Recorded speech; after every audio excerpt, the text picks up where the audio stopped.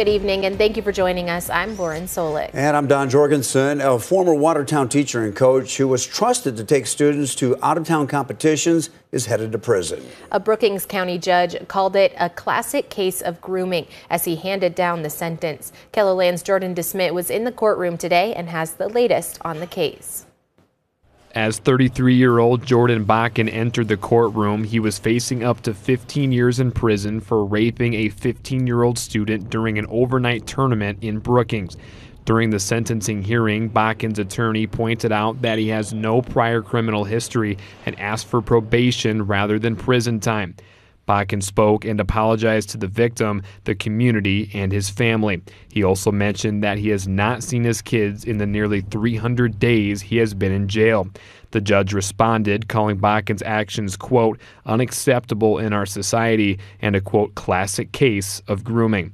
Then the judge sentenced Bakken to 10 years in prison. Brookings County State's Attorney Dan Nelson was satisfied with the sentence.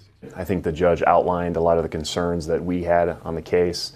I think the judge articulated very well how this particular defendant groomed and ultimately preyed on the victim.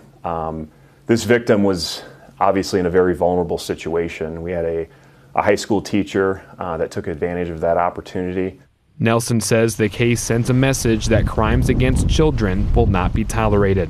I think this prison sentence sends a strong message to any of these types of individuals that are willing to prey on vulnerable victims, that they will be prosecuted and they will be held to the fullest extent of the law. In Brookings, Jordan DeSmit, KELOLAND News.